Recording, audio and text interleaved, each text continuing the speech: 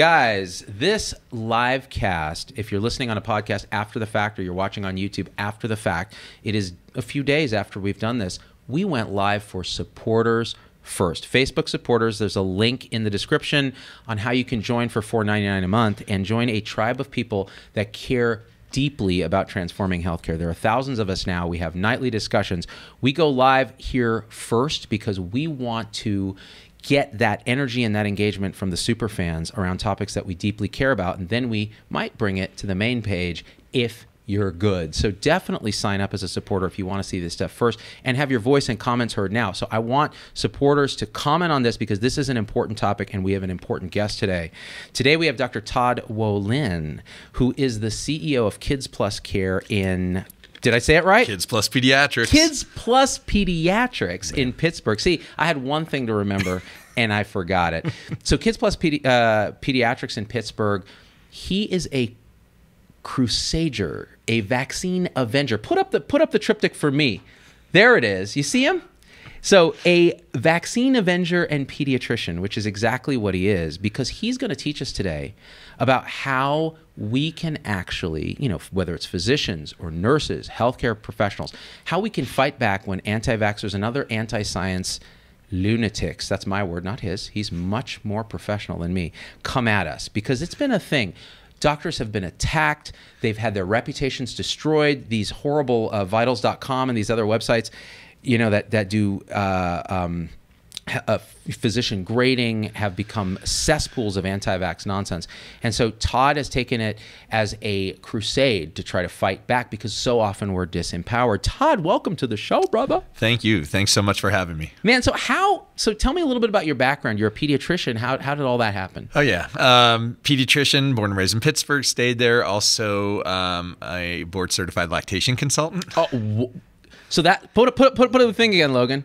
International board certified lactation consultant. Yes. So you're a breast Nazi. I am not a breast Nazi. I am supportive of providing evidence-based medicine and support for breastfeeding. I love it. I love it. So that's really actually quite convenient because you're also a pediatrician, so you can do both. That's where it comes, evidence-based, right? So our mantra at our practice is we're going to support women the way they want to be supported, but I wouldn't make a recommendation on anything like a vaccine without giving you informed consent.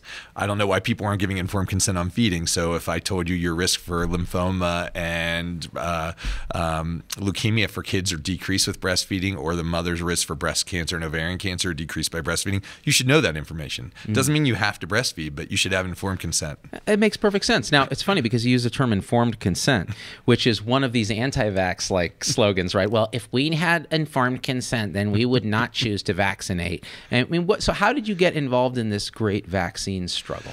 Yeah, our practice was involved with actually clinical vaccine studies for 14 years. I was involved with over 40 studies as a sub-I on about 40, a principal investigator on about 3. So I got my feet wet in vaccines and got to see how intensively they're studied, to see how everything has to be written down, the storage of the vaccine, any complaint anybody has. So we got to see this from the beginning all the way through. And we pretty much almost any vaccine that's currently in the regimen, we were involved in almost most of the original studies. That's incredible. And you're a private group. Independent pediatric group, one of the proud remaining 20% of independent pediatricians. Fantastic. And you work with AAP and some other organizations too on advocacy? Correct. Yeah. I do a lot of work with the American Academy of Pediatrics. I've started doing some work with the International Pediatric Association as well, because specifically on the topic of vaccine hesitancy or confidence, it's a global issue now.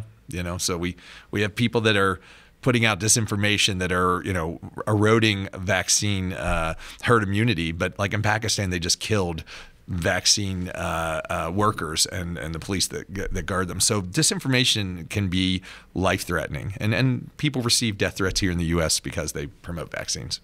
See, this to me is why I wanted to have you on the show, because when you emailed me, you were like, oh, this is the work we're doing. Would love your opinion on it. And I'm like, yeah, my opinion is come on the show and teach me about this now, because so many physicians have messaged me specifically, and nurses as well. I just got in this debate online with these anti-vaxxers. I had no idea they existed like this. I had no idea how crazy they are.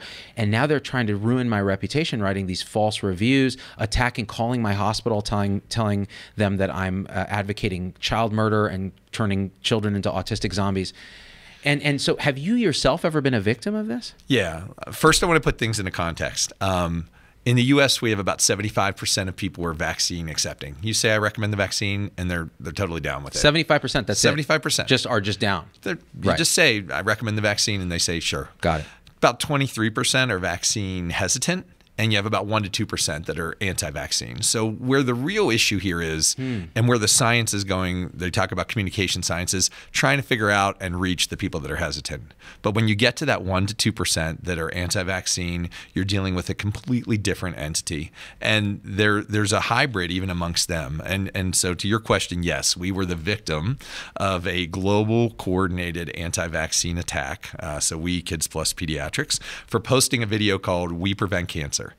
Broke 100,000 views. It was shot in That's legit. Yeah. And we have a production studio on site. So, nice. So I want to throw a big shout out to Chad Herman, who is the Kids Plus Pediatrics Communications Director. He's been with us since Kids Plus formed, and he was the one that told us we need to get heavy into social media. He said, video is really the right media that we should really eventually be working in. And he said, they promised me, but I knew they'd never do it. But we built out a production studio about 3 years ago, actually launching a podcast in another month. But by the way, that's all a scam. I don't believe in video, podcasts, or social media at all, Todd. So, by the way, how can people find that video? The video is, if you go to our YouTube or Vimeo channels, you'll be able to find them, or onto our Facebook page. That's where the 100,000 views occurred. So search Kids Plus Pediatrics. Yeah. Okay. So you did this video, and okay, I want to back up for a second, because some stuff you said is actually a little bit of news to me, those numbers. Yeah. So I'm learning as I go about this stuff. I'm kind of like I'm like an weirdly intuitive creature that then turns to data after the intuition. So my intuition was always there's a hardcore fringe of anti-vaxxers that are delusional and dangerous, and then there's the rest that are on the fence, and then the vast majority that are actually reasonably accepting and have been conditioned a certain way. Whatever it is, they realize there are experts, and they're recommending this, and they trust their experts because they feel like they have the child's best interest in mind.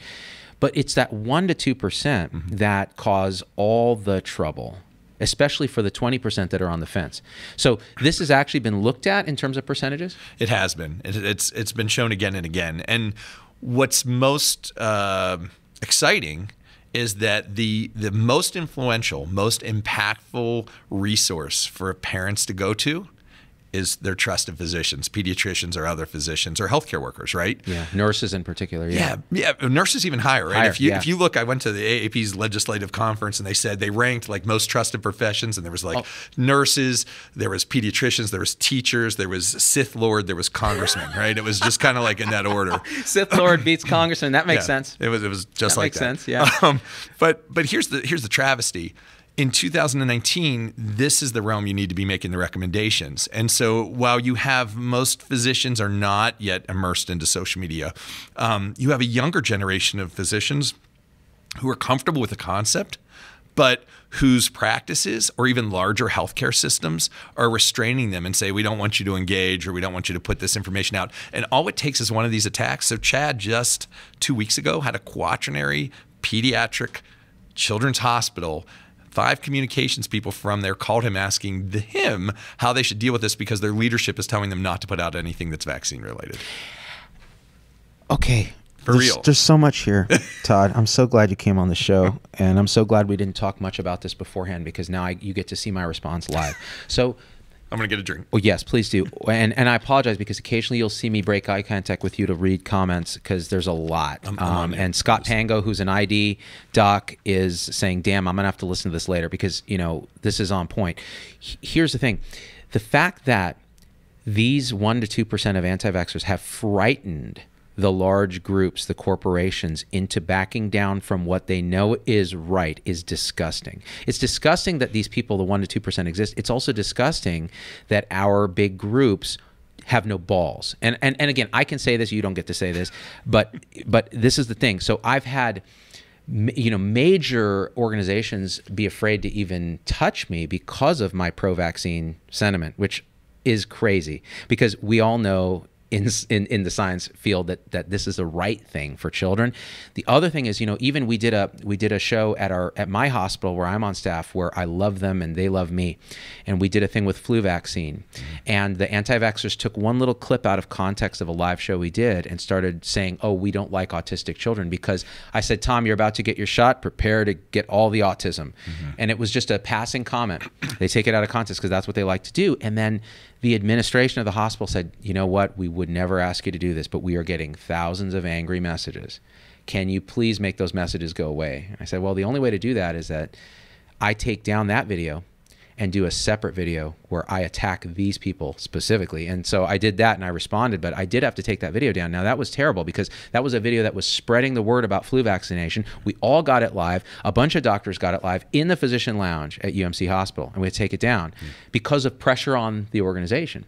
Yeah. So back to you, your small private pediatrics group has a communication director, a video platform, is making waves, and bigger groups are coming to you asking. Yeah, so the attack went down like this, just so you get the history behind it. So we post. I think was it like the Night King in Game of Thrones? It was a bunch of undead zombies. It was kind of scary like that. Yeah. So I mean, it started off nice, right? So then you lost all your Dothraki. Westeros. Yeah, exactly. Like everybody's happy. So what happens is we posted August 23rd. And we have about 15,000 views, people loving it. And basically, we were saying we prevent cancer by administering the vaccine. You can too, you the parent. So come on in, loving it. And it did what we asked it to. People made their appointments. But it was about 3 weeks later. I think it was September 15th. The attack starts. Over 880 people globally, right? So we track this, posting over 10,000 times to our Facebook site. And then attacking our Google and Yelp rating. So it was coordinated because there were some pro-vaccine people lurking in these groups who were sending a screenshot saying, dude, you better get ready. This is what's coming. And so winter is coming. Winter. Yes. We literally used that. Yeah, winter was coming. So we said, look, we can either be victimized, and there was a couple other large-scale attacks we were aware of, but we didn't choose to be victims, and this is my favorite soundbite that one of the newspapers picked up, but we did choose to take a stand, and we said, they messed with the wrong practice. I love it. It was bold letters. But we fought back with the things that scientists and physicians should research. So we collaborated with the University of Pittsburgh Graduate School of Public Health and studied the hell out of this attack, right? By the way, lead author Beth Hoffman, huge Z-Dog fan, so she asked me to give a scientists occasionally like us. Love you. And Travis Lewis is our resident PA who is our Z-Dog connection. Though. Did you say Travis Lewis? Travis Lewis. Travis is a Z-Packer? He is huge. Okay, Travis, you complete me. Okay, buddy? I don't know what this was. It was supposed to be a heart, but it ended up being some misshapen thing. Anyways, back to you. So we study the attack, right? We look at the breakdown of these patients. The usual fight is liberty or purity is how they come at it. That's right. You can't tell me what to do or it's not safe in there. You nailed it. Yeah. So the study further subdivided that into conspiracy and safety and alternatives. So they broke it out into 4 groups to give us a little bit of a more nuanced approach to maybe vaccine hesitant people.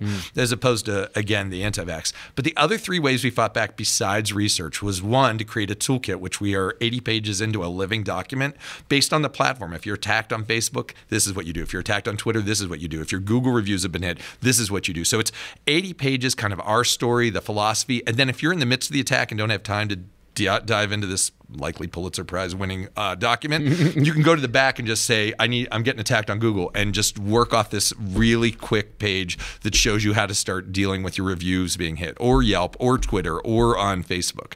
And this is what people need. So there's a toolkit. The other thing we created was something called Shots Heard Around the World, which is a vetted, private, pro-vaccine, rapid response social media rescue network. So if you're getting attacked, we light the fires of Gondor, and signal fires of Gondor, and we come to your aid. And then where was Gondor? When they were claiming my child was autistic because of the vaccines, where was Gondor? Where was Gondor?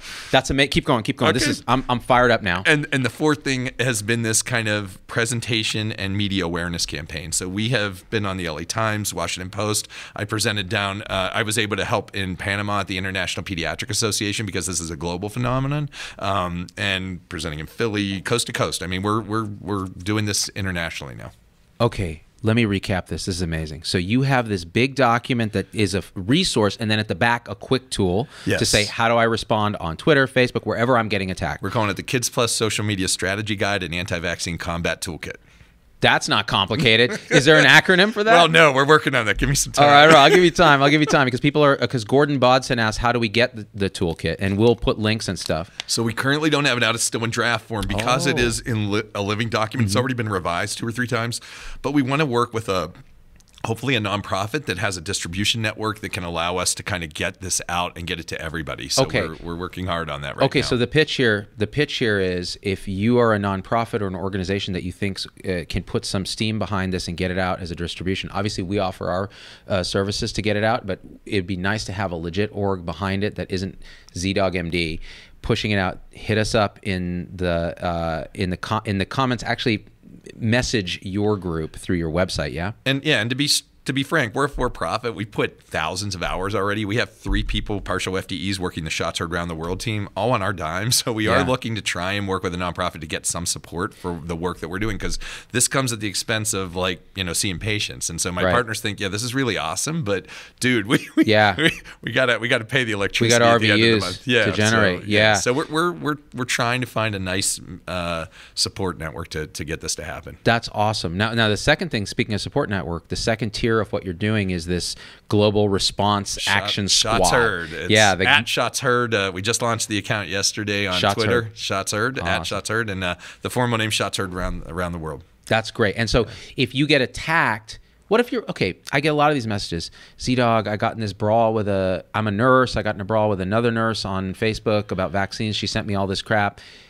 Could they reach out to you? Yeah. Or it's more of a big attack thing? Correct. Coordinated attacks. So if you have a coordinated attack, and we can tell you because Chad dealt with this literally 24/7. I mean, he took some sleep over the time, but he was every day waking up to thousands more hits. And so what we've noticed was when we put the word out, and I actually happened to be at the American Academy of Pediatric National Meeting when the attack occurred on our group, so I could literally ask for help. I was talking to Paul Offit. I was talking to other people there. We were actually putting the word out in social media. And so when the cavalry arrived, we saw that that's when this curve, literally the attack's coming up, and then all these people come in to start helping us, and the attack seems to go away. And what Chad likes to say is when a bully gets punched back, they seem to walk away. And so, we studied them, and we also got, Physicians Mom Group, and tens of thousands of people starts attacking with data and explicatives. And it was beautiful. SOPM, I love you. They're big ZDogg fans. Section on Administration and Practice Management of Peds. They're badass pediatricians. They came to our aid. Vince Iannelli came to our aid. So a bunch of people. When that happened, we wanted to reproduce that. We said, this is something special. Let's make it not so hard to recreate every time somebody gets attacked on a large scale. That is so awesome because it validates everything that we kind of believe. I had to take the mic off the stand because I'm so angry. It actually means nothing. It's just fun to hold something. I have a strange fetish that way, holding objects. So here's the thing. When you noticed data, because you're a data guy, I can tell, and I'm not. I'm more like I steal other people's data and parse it in a way that non-data people can understand. You saw that the attack started to trail off when the cavalry came in the form of social media juice. And this is what we've noticed with our platform. So you'll get a smattering of attacks on ZDogg's page, but they get destroyed. They get devastated by 2 million healthcare professionals that are like, shut the heck up. Most healthcare professionals don't have the juice to defend themselves in that way. So they're overwhelmed by this cadre, this actually rather small but vocal cadre of anti-vaxxers. What you're offering is saying, well, here's a cavalry that you can activate, especially for concerted attacks, particularly for those, because now we can fight back and drown them out, basically juice them on social media, which means SEO and all the things that you use are now juiced in your favor. Oh my gosh, this has been so long in coming. I'm so glad. And you know what? You know what's interesting? It's not an academic group that did this. It's not like some, big organization. It's a small upstart for-profit pediatric group in Pittsburgh that cares enough about their patients that they're entrepreneurial and they're like, you know what, this costs us money, but we're going to do it. That is dope, man. Kudos to you. Thank you very much. I will show you the graph. You can even post it up there if you want, but we have the graph of where the attack occurs and where the counterattack or the support comes in, and it's a thing of beauty. I mean, we want to, exactly like you said, if you're not big enough, even if you're a solo, or there's a practice down in Oklahoma that got kind of devastated, and she didn't have those resources, and we've talked, and we want this help out there for any group. And it doesn't have to be just a physician. If it's a vaccine advocate that's the target of a coordinated Coordinated, right. Yeah. Well, so, Monique Tello just wrote a piece in Kevin MD, and she and I have been in cahoots, and she interviewed me about this. And the truth is, we need this. This is what we need. Because, listen, let's be honest. Most physicians are physicians because they're a little risk averse. Really risk averse. Yeah, they know that what they can do can hurt people if they don't do it right. We're conditioned to be careful and methodical. Yeah. Part of the reason we go into medicine is so that we can drive a Camry for sure. Like, we know we're going to have this level of income at minimum, which, as a pediatrician, what are you driving, by the way? It's a 2014 Honda Odyssey. It's almost got 60,000 miles right now. God bless. It's pimped out, though. It has a sunroof. Oh, you got a sunroof? Yeah. You know what? You're not a real pediatrician. My pediatrician buddy has a Honda Accord, no sunroof. Oh, yeah. I myself drive a Toyota Camry, but it's a hybrid because I'm a hospitalist, and we take it to the next level. So the truth is, and I'm sure you get accused of shilling and all the usual stuff. Power shill is power shill. I mean, I do some consulting for sure. I do it with Merck, with Sanofi. I've worked a lot on vaccine confidence issues as of late. I do work with the American Academy of Pediatrics. I do work with the International Pediatric Association. I work with the International Lactation Consultation Association. Yeah. I work with lots of people. I'm proud of what I do, but at the core of everything I do, it needs to be evidence-based. Yeah. And that's where this craziness comes in, where nobody is pushing back, because physicians are in the right position. They have the trust. They have the relationship. If I look you in the eye and I said, look, I wouldn't recommend anything to you that I wouldn't give to my own child. And in fact, I've given these all to my kid. That's what people need to hear. But they're so terrorized by this weaponized social media, whether it's via post or via tweet. And now the newest thing they do in coordinated fashion is go after their Google reviews and their Yelp reviews, because that is a real deal financial hit, right? Yeah. If you're a millennial and you're looking for a group and you're like 1 star versus somebody that's quarter mile away and they're 4 stars, are you really going to dig into that, the reviews and try and figure out what this was about? No. Because if you did, if you're a millennial and you're watching the show and you're like, how do I parse these reviews? Read the reviews and watch what they say. Such and such forces vaccinations. For such and such doesn't believe in informed consent. Such and such is a shill for big pharma. The minute you see those things, assume that that's one of the better doctors you're going to find, because they've provoked the outrage of really, really awful people. Well, I have a good story for you on the reviews. You ready for this? Yeah. So here we are. We're getting pounded on our reviews. We go from 4 stars down to like less than a star. So we reach out so we own our sites, and we have this on the toolkit on how to work through this. But we go to Yelp. Yeah. And we say to Yelp, here's what's going on. Within a week, Yelp puts up a banner, this site's under review for suspicious activity. Some people even came and gave 5-star protective, fraudulent reviews to kind of balance out the 1-star reviews so that they were trying to come to our aid. Right, they will do that. Yeah. Within 2 weeks, Yelp had everything cleaned up. Totally gone. One woman that Chad likes to talk about a lot, one of the Antivaxxers, was so determined, she kept putting another 1-star in, and they would keep taking it away. And finally, after like the 4th one, she stopped. So Yelp is our gold standard of how this needs to be handled, okay? And we've told Yelp, and we've talked with Yelp, and we've even talked about maybe doing some collaboration. Let me tell you about Google. You can't get to Google directly, even if you own your site. Matter of fact, you as an outside viewer of my site can mark reviews as just as fraudulent as I can. I don't have any more power owning the site than you do to say. And by the way, fraudulent's not even you can mark it as spam or 2 other categories. So we go ahead and we mark it. We can't get in touch with them. Can't get in touch with them. Finally, Chad gets them through a twittermybiz.com handle, through a backdoor, and gets a canned response. We'll look into it. Okay, so after about a month and a half or 2, they remove unbeknownst to us why they chose these, 1/3 of the fraudulent reviews. Mind you, we have screenshots of them saying, I'm going to post a fraudulent review. I live in Sydney, Australia. I like, essential oils, and here's a 1-star review for them. And we show them the screenshots, and they don't remove those, right? So we're like, which one? Why are they picking these? So he spends 3 more months. Now we're like 6 months almost into it, and they remove another 1/3 of the reviews. Now we're 6 months in, and so our reviews are coming back up to 2 or 3. So you can understand how these can be devastating. 345 days later, 1/3 of the reviews still remain, the fraudulent reviews. And it is until The Guardian, thank you Guardian, runs the story on our attack and then talks about the fraudulent reviews that magically, the very next day after the Guardian piece, the last 1/3 of Google, and I bash them every chance I can because I keep asking them for an audience. I would love to talk to you guys, tell you what's going on, make you accountable, have you help people. But right now, you don't give a crap about the authenticity of your reviews, just like Dr. Sam Ehrlich is going on in Western Pennsylvania. I counted yesterday, 41 one-star reviews within about a 3-hour period because the anti-vaxxers are attacking right now. Yeah, Sam got attacked. Yeah. Google, you have a responsibility and an accountability. Yelp takes it seriously. I recommend you use their kind of methodology, and I'm still happy to talk to you anytime.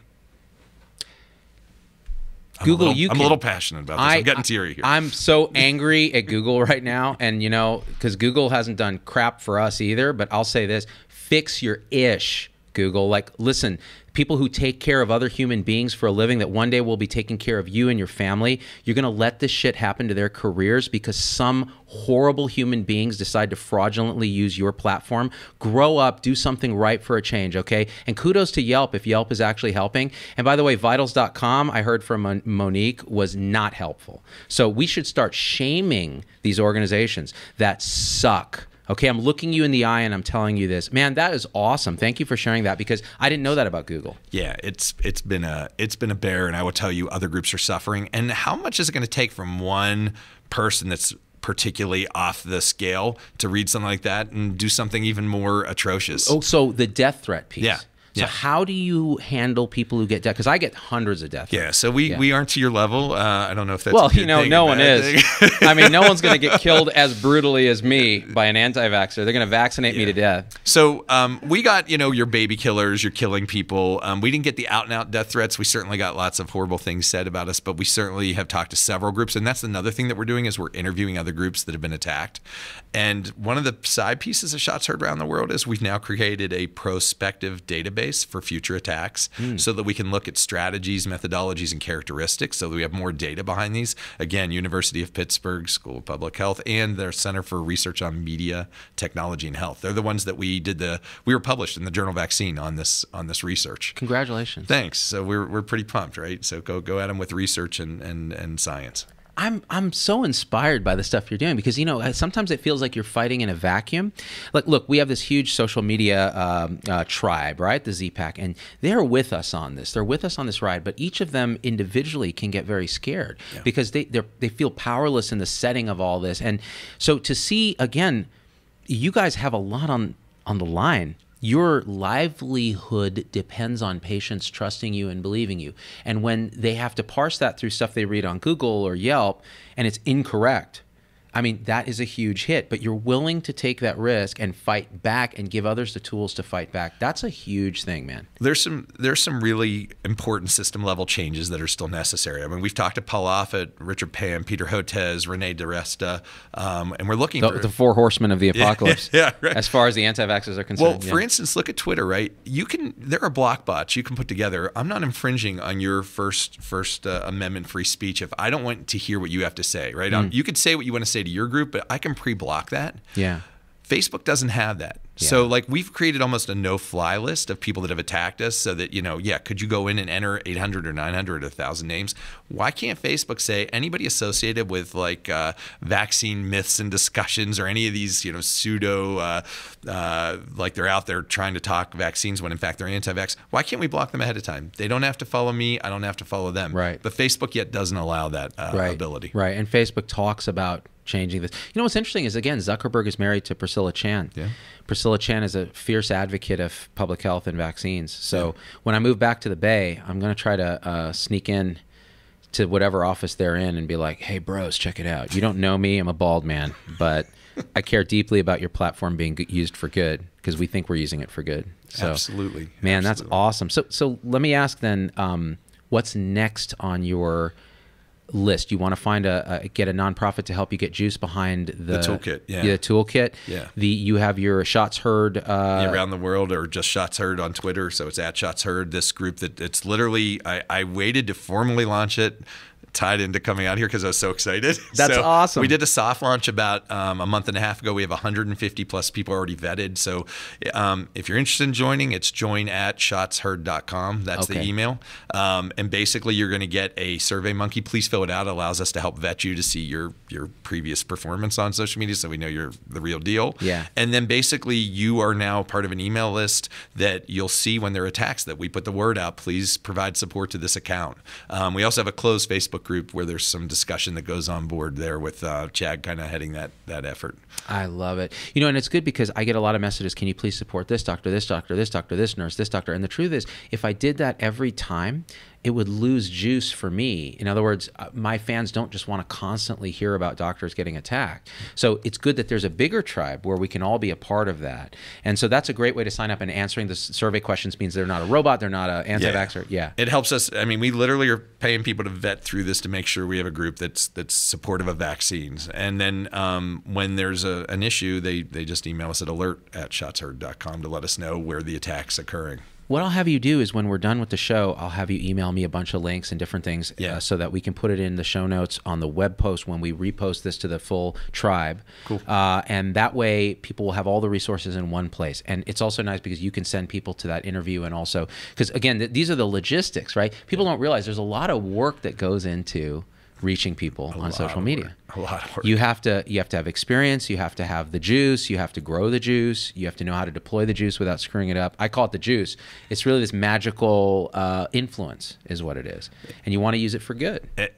Absolutely. If there's one message I hope to convey, it's that science-based, evidence-based health advocates, pediatricians, physicians, public health workers, anybody, I want them to find their social media voice. Because right now, I think that the anti-science and anti-vaccine groups can kind of bully, threaten, and overwhelm people, but there's way more of us than there are of them, and we have science on our side. Yeah. So I want you to find your voices and to feel comfortable and confident that you can do this, and you have people that have your back. I love it.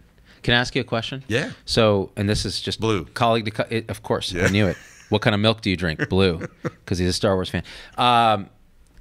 I'm going to ask you a question from a colleague to colleague about what I'm doing and whether you think it's a good thing or a bad thing. Okay. So when anti-vaxxers come on my page, I have started just banning them. I used to let them rant because people should see what they say. Now I know the 1 to 2% are just delusional and unchangeable, and I get messages from the 20% who are like, you helped me understand this, thank you, now I vaccinate my children. Or I am so scared. I hear all these things, I watch what you do, I don't know what to do. And then you can have a good discussion, right? Yeah. Because you know that they're willing to hear at least an emotional argument. And then the science, right? As opposed to hitting them with the science. So we do all that, but there are times when there'll be a particular anti-vaxxer who'll do something, and I will launch every missile in my armamentarium at once. And it will be shame, ridicule, scorn, more ridicule, ad hominems, everything that they do to us, I throw back at them with interest. Yeah.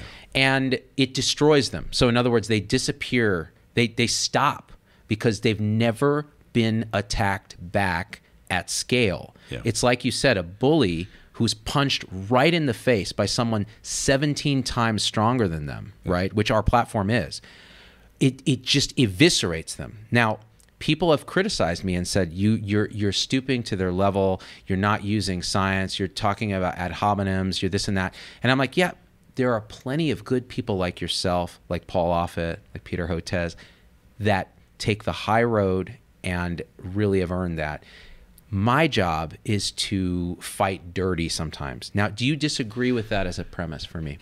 For you, yeah, I would say you should do what's right for you. And I think that is a reasonable approach, because I think you are taking this from a completely different angle than the groups that we talk to, right? So from the groups that we talk to, and I need to kind of put that in here, the number one strategy we say is don't engage, because it'll overwhelm the resources. You have a platform and you have resources and you have a message that I think comes at it from a completely different angle. And I think, to your point, as we said, when these people have something thrown right back at them, it really takes the wind out of their sails. But the question we get all the time is, what do we do? And as Chad, our communications director, says, is don't engage, hide, ban, and delete. And I do want to be clear again. You're talking about the anti-vaxxers. It's the other group where the communication science really is lying right now, which is you can't throw data down at them and you can't throw facts, because what the communication science is, if you're already hesitant, that causes you to dig your heels in more. 100%. So it's making sure that we're nuanced and understand. And there's actually some science that's now on a platform that's come out of collaborative research with the Indiana University, John Parrish Sproul, and Santa Fe Pasteur, Angus Thompson, that's called AIMS, which is another kind of initial-based acronym for announce, inquire, mirror, and secure. It's all relationship-based. It's communication science, relationship-based. First announce, just say today you're going to get the vaccine, to see 75% are going to say yeah. But if the 25% say, oh, I'm not sure, you want to inquire and understand what their concerns are. Not just immediately say, hey, look, don't worry, here's the numbers, it's safe. You want to really the science behind this says you want them to feel felt. You want them to know that you know what they're feeling. And if you do that, you'll see an enormous percentage of those people, once they realize you're not there just to shove something down their throat. I just rounded the other day in the hospital, and this mom had refused the hepatitis B for her baby. And I said, can I ask you what's going on? She goes, nobody will answer me straight. They basically tell me, just get the vaccine, just cause. And I feel like I'm being talked down to. Nobody really is interested what my concerns are. My mom told me I didn't have to get all these vaccines. And I spent 25 minutes with her in the room just talking about it. And she just said, that was awesome. She goes, I'm fine getting it. I mean, she goes, just nobody talked to me yet. And that was all it took. And so back to your original question, yeah, I think what you're doing is amazingly powerful, and I think it does kind of take a serious hit back at people that are attacking us unrelentingly. But I want everybody to be clear that this is relationship-based communication to reach the people, that chunk of like 23% that will vaccinate if we can help them understand the real deal behind vaccines. Wow. Okay. Wow. Okay. So what you just did was exactly what I was hoping you would do, which is distinguish between what we're doing, which is attacking 1% to 2%, shaming them off of the internet, and what needs to be done to communicate to our patients, which are the 20% that are hesitant. And what you just described is so on point, because it goes back to everything we talk about with elephant and rider, this unconscious, emotional, intuitive self that we ignore when we start throwing data, because we're talking to the little rider on top, but that rider is going to dig in their heels if their elephant is scared or feels otherwise. So I want to go through that one more time before we end this. So A is announced. A is announced. Just because, and again, think of this in an efficiency manner. 75% are going to say yes. So today, Jimmy needs his TDAP, HPV, and meninge. Okay. Let's do that. Yeah. So you don't prime them and say, a lot of people are nervous about vaccines, but here's the thing. No, you go, okay, this is what we're going to do today. If they then push back and say, wait, now hold on. Yeah. Then you inquire, right. what's your concern? So oftentimes, right, HPV seems to, and I serve on a national advisory board for HPV as well. I do a lot of work in that area. And you're covered with warts. Yeah. Well, that's the other thing. Good makeup job, by the way. Thank you. But I'll say, can you tell me a little bit more about what your concerns are about, if it's that, in that case, the HPV? I'll say, can you tell me more what your concern is? And then you might start hearing some of the disinformation. I heard it sterilizes kids. I heard it kids. It makes them more promiscuous. I heard that and you go through and you say, well, can you tell me, how'd you hear that? Where'd you hear that? Well, my sister posted that on her Facebook page. And so then you kind of move to their side of the table and say, that would scare the hell out of me if I thought that my kid was going to be sterilized with this vaccine, right? And really try and help meet them on their ground to understand through their eyes what's terrifying them. Then once you inquire and you mirror kind of what they're explaining as their concerns, if they show you that they're willing to talk further, which oftentimes is shifting that conversation over to, I can see why you're scared. Let's talk more about it. You're already trusted, right? They're in your office with their kid for care. They already trust you because they came through your door. So instead of beating them up with data, take some extra time. And I understand we are all pressed to see the next patient because of what the time constraints are in medicine. But that extra time, whether when rounding like I did with that mom or in the exam room, is enough to let them be heard, to have a meaningful discussion, to have a heart-to-heart with you. It can open it up. And if after inquire and mirror it still isn't there, then you secure it, right? So you could say, look, I can see that we aren't going to agree on this. We're going to agree to disagree today. But I think what's most important is we both have, Jimmy's best health and interest at heart, right? You're here for a visit. I'm here to help provide care. So, let's see if we can talk further next time, but let's provide the care that we both agree on today. Oh, that's an actionable sequence and toolkit that all healthcare professionals can use to communicate. And I'll tell you, the International Pediatric Association has just adopted that. So when I was down in Panama, that's what they were teaching. And it's communication and relationship-based science. Yeah. And we should all be better communicators. Like, at the end of the day, we need to be better communicators. It's crazy to me that all we are is relationships. And yet we're kind of bad at it a lot of the time. Really, we are reductionists, we're materialists, we're molecules. It's really this. And, you know, we're going to have another doc on the show tomorrow who is an end-of-life specialist at USC. And her whole thing is words are like a scalpel, especially in palliative care. You make cuts, you make incisions, you have outcomes with your words, they matter. So the relational nature of what we do is at the heart of everything. And so everything you've told me today is about how we can heal those relationships and best kind of use techniques to make sure we're doing the right thing for patients. And again, I think it just makes us better human beings when we actually are able to. It's a thing I like to call compassion. It's love and concern in the face of struggle and suffering. And so that's absolutely wonderful. And I think a pretty good way for us to go out, unless you have any other thoughts on this. No, I just, again, I think we all have a voice. I hope we all can express it on social media and educate and help our families. And I'm super thankful for the opportunity to be on the show today. So just so you guys know, like, sometimes I get an email from a guest and a potential guest, and they're super enthusiastic on the email like Todd was. And I don't know Todd. We haven't spoken.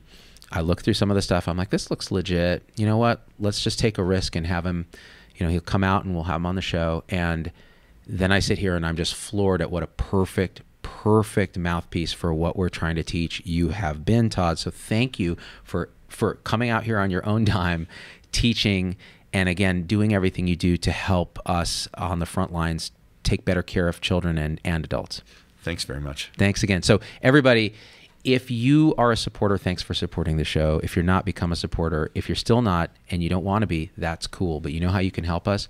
Share this video, tell your friends. If you're listening to the podcast, leave a review on iTunes, because that actually helps bump us up in the rankings so we can keep up with these Peter Attias and these, you know, Neil deGrasse Tysons. And yeah, I just said it, deGrasse, because I don't respect you, Neil, all right? Because I want your success.